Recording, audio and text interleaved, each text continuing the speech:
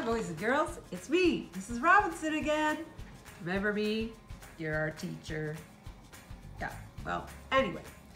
So today we're going to be doing an art project. Instead of walking around and giving you the art tour, I tried to think about a project that you might be able to do at home because you have the materials already there, okay? So, we are going to be making a papier-mâché hot air balloon. Okay, so now I'm going to tell you about your materials list. You're going to need a bowl. Doesn't have to be fancy.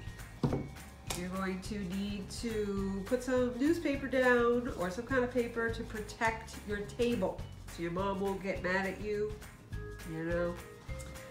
Then you're going to need to go to the trash and maybe find a clean paper towel or a toilet paper roll. Then I want you to get a cup of water, and maybe you could go to your mom and ask her to borrow a cup of flour or half a cup of flour, probably. You know, you could ask her for flour and say that you will sweep the floor afterwards because, you know, it's sort of a trade-off, okay? Then you could use a plastic cup or a paper cup. You could use some tape and some newspaper. Now, not everybody has newspaper anymore. You know, I mean, they get their news online. So you could use some recycling paper. You know, the paper that you are just gonna throw out anyway, but you can use it, okay? Now, instead of, one more thing you might need is a balloon. Now, not everybody has balloons, I understand this. So if you don't have a balloon, you can take a sheet of newspaper or some kind of paper and that was Lewis. You can crumple it up like this. And then take some tape and make a ball. Okay? So there's two different ways you can do this. With tape and newspaper or a balloon. Now if you have a balloon, stretch it this way and stretch it that way to make it easier to blow up and blow it up.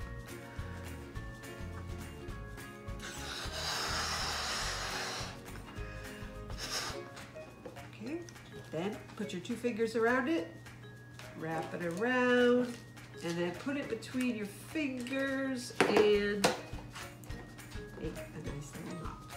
So you can make it this way or this way. So this is the first step to our papier-mâché project. Okay, so I'm going to take the flour, and the consistency, which is like the thickness of the papier-mâché, is very important. You don't want it to be too watery and you don't want it to be too thick, okay? So I'm going to pour half of my cup of flour into the bowl. Okay, if I don't have to use a whole cup, then great. If I need it, it'll be there. Okay. Now I'm going to take my water, and I hope you don't mind getting messy because it is a little messy. All right, so I'm going to pour a little water in there. Now you can use a wooden spoon if you want to, but I usually just end up using my fingers. So I'm going to mix it around. See how it's getting kind of really, really super thick? So then you just add some more water. And keep mixing. What you're going for is sort of a paste, okay? Now this looks pretty thick still, right? So I'm gonna add more water. Just a little bit at a time. So if you add too much, it'll be very, very watery and you won't be able to use it. And then no matter how much flour you put in there, it won't be enough.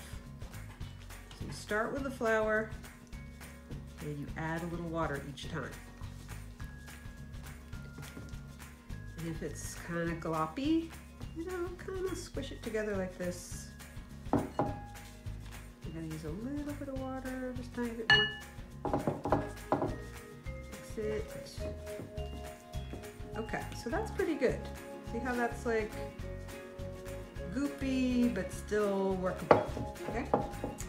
All right, so now I have torn up all of these pieces of newspaper, okay? All you have to do, and you might want to warn your mom about this at first, because ripping paper, you know, kind of scares people. You rip it again, rip it. Okay, so you want, so this is like perfect right here. That's the size that you want. It's about the size of your hand, okay, and skinny. So you put that into the papier-mâché. It looks kind of gross, right? Very gross, boys and girls. So you want to take it and you squeegee it off with your fingers. Now, if you can believe it, the first time I ever did papier-mâché was when I was in the 2nd grade, and I loved it. Now, I'm putting it on my balloon. Okay. And then all the other pieces that you're going to use, squish it out like this on the side of your bowl. You kind of overlap a little bit so it touches the last piece that you did, and just kind of scrape off some of the goopy stuff. Okay. And you keep going until the balloon is all covered.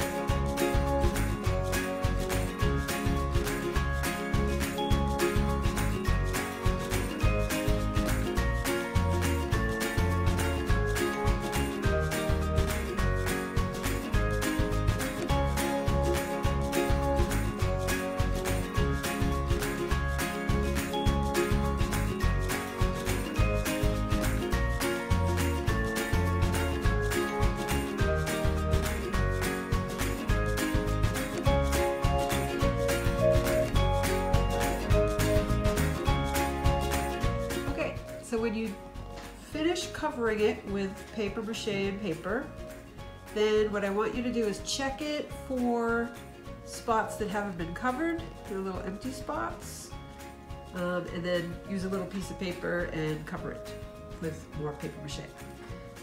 Then I want you to kind of feel and scrape with your fingers gently all of the stuff that you might have used too much of. Uh-oh, look, I have a little spot there that didn't get covered. So I'm gonna take a little piece of paper. I still have a little bit of papier-mâché left. And I'm gonna cover it up if I find it again. Where did it go? There it is. So I'm gonna cover that. Just like that. Now, I'm gonna let it dry on some newspaper for maybe a day or 2, because it takes a long time to dry, okay? Now, if you don't have flour or a balloon, fear not, but first wash your hands. Okay, boys and girls, so over here we have the finished papier-mâché balloon that I left a little bit of space around here so we can get some fingers in there to do other things later on. Now we have to have it dry for a couple of days So I want you to place it on a paper cup or a regular cup or something like that, just so that it doesn't touch your table or the floor or some newspaper, because once it sticks, it's not going to be so great. Okay? So if you don't have flour and you don't have any balloons, then what you can use, remember I was telling you before, was just newspaper.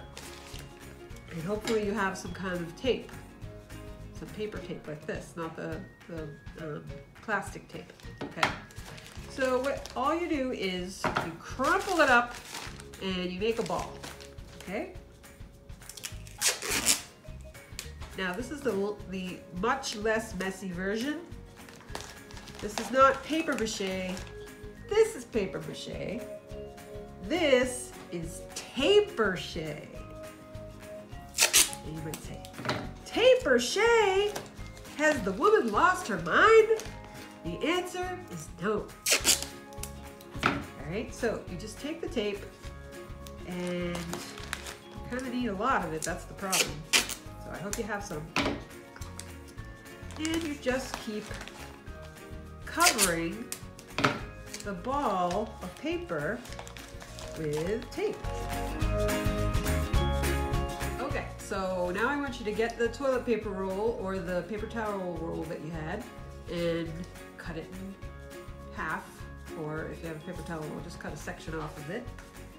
And then you're gonna get a piece of tape, and you're gonna kind of find the bottom like this, and you're gonna tape it to your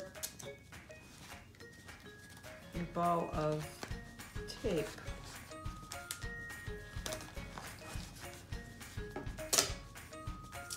Just kind of put the tape on, so it's like this,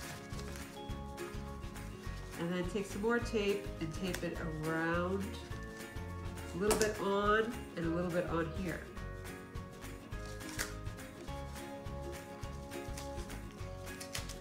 Okay. Then you have a little bit left, so tape that part too. Just keep taping till you can't see anything else.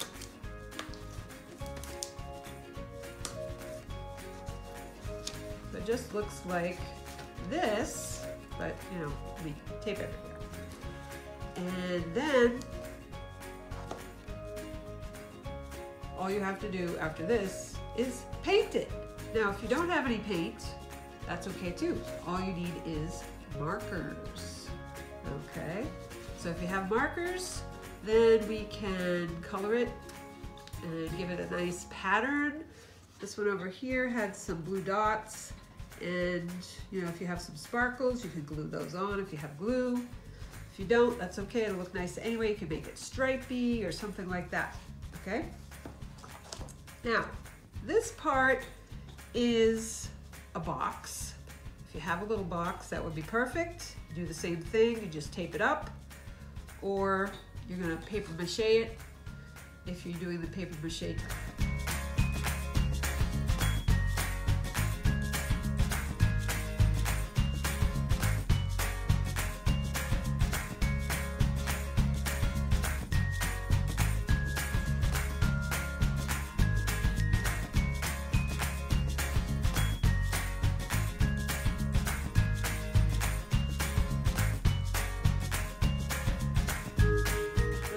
We are totally ready.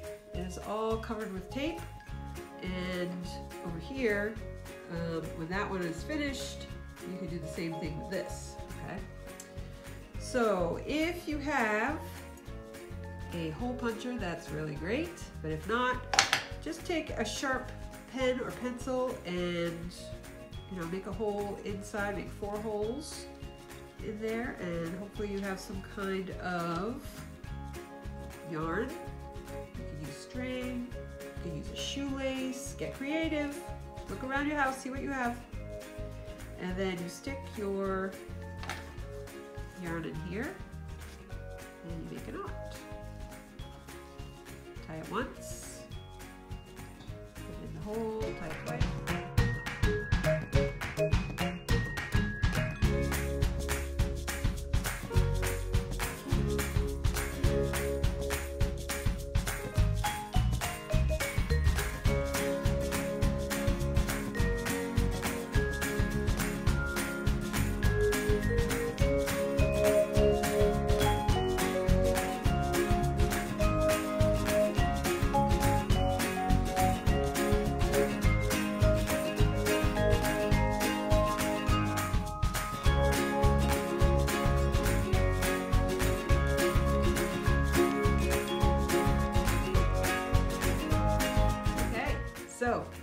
here we have almost the finished product. I've tied it all the way around the cup.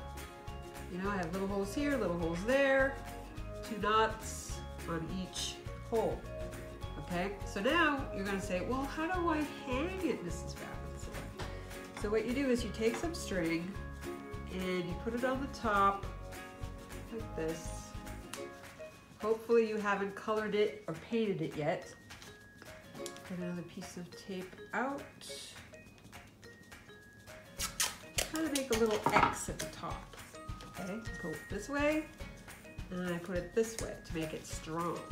And then just keep smoothing it to make sure that it's not going to go anywhere. And then bring both pieces up. Have your mom help you with a little knot at the top. And then you can hang it on something, and you can decorate it any way you like. Okay? And there you have your papier-mâché or taper-mâché air balloon.